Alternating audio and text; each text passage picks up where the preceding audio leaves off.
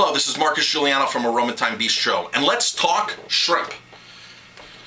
This little video is designed for you to understand the best shrimp to buy and the shrimp that we personally buy here at Aroma Thyme Bistro and why our shrimp costs more than most other places. We love you, we love what we buy, we love our customers and our guests here. We just want pure, clean, ethical, nutritious, sustainable food on the plate. So let's talk shrimp. Shrimp, the two types of shrimp that are predominant, white tiger, or white shrimp and black tiger shrimp. Most black tiger shrimp are farm raised in Asia. I don't probably need to say anything about Asian farm shrimp. Most of you know of the effects of Asian shrimp and the dirtiness of it and the pollution and the mangroves that they destroy and the local economy that they destroy there, and it's bad news. Plus all antibiotics, hormones, and chemicals that go into the shrimp, bad news. The other is, oh, I only eat wild caught shrimp from the Gulf, okay? The problem with most shrimp that's caught in the Gulf is it's trawled, where they drop a rake on the bottom of the ocean attached to nets, and they trawl, which they just scrape across and tumble the bottom of the ocean floor. Some reports I've seen 7 to 15 pounds of other fish that are caught instead of shrimp. 1 pound of shrimp, 7 to 15 other pounds of seafood that are caught in the mess of these nets, okay?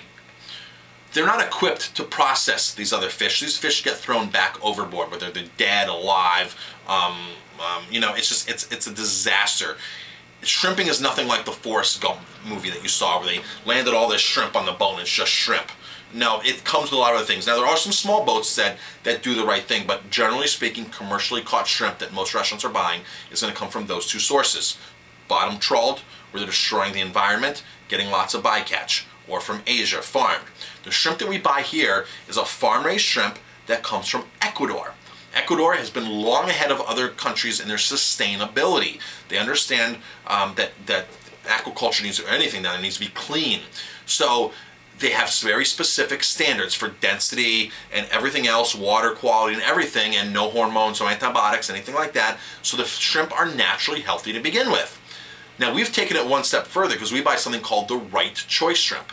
The Right Choice shrimp, quote unquote, that's a brand name, is a shrimp that's packed without chemicals. There's no phosphates, no sulfites, nothing else in that shrimp besides just the shrimp itself. So even if you're buying the right shrimp, it can still be packed with chemicals that actually make it plumpier or have water weight on it, make it last longer, or give people a reaction because it's a preservative. None of our shrimp has that here. And I've got to tell you, it costs extra money, but I've got to tell you, it's my passion, it's my mission, and I'm sticking to it, and I will not buy a cheaper shrimp here. There are some other options for seasonal shrimp, like Maine pink shrimp. Those little tiny salad shrimp are a great option as well.